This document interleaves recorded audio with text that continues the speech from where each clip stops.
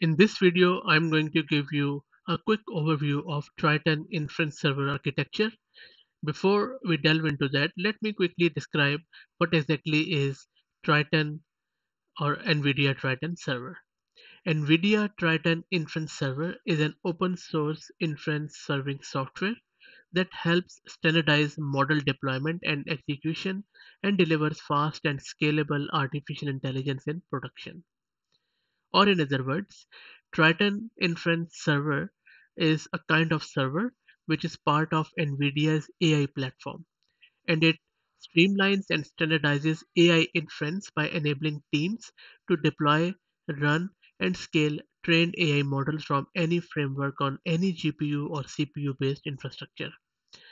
Now, what is AI inference? AI inference is part of machine learning, which basically means to predict the next steps on the basis of the data which on which that model was trained on.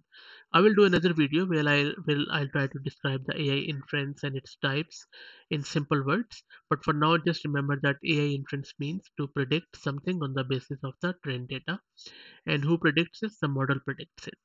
And NVIDIA server software enables you to use this AI inference on its software, and you can use any framework on any GPU or CPU. NVIDIA Triton also provides AI researchers and data scientists the freedom to choose the right framework for their projects without impacting production deployment. It also helps developers deliver high performance inference across cloud, on prem, edge, and embedded devices. Okay, so that was a quick introduction of Triton and inference.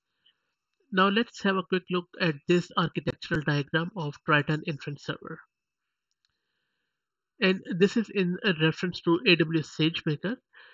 AWS SageMaker allows you to deploy both single model and multi-model endpoints with NVIDIA's Triton Inference Server.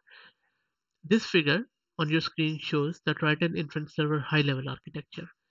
The model repository is a file system based repository of model that Triton will make available for inferencing. Inference requests arrive at the server and are routed to the appropriate per model scheduler. Triton implements multiple scheduling and batching algorithms that can be configured on a model by model basis. Each model scheduler optionally performs batching of inference requests and then passes the request to the backend corresponding to the model type. The backend performs inferencing using the inputs provided in the batched request to produce the requested outputs.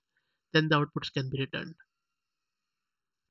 So, as you can imagine, the ML applications are complex and can often require data pre-processing. So, this architecture can show you how you can do it easily. I hope that this quick introduction into Triton's inference server architecture was useful. If you have any feedback, please put it into the comment section. Thank you very much.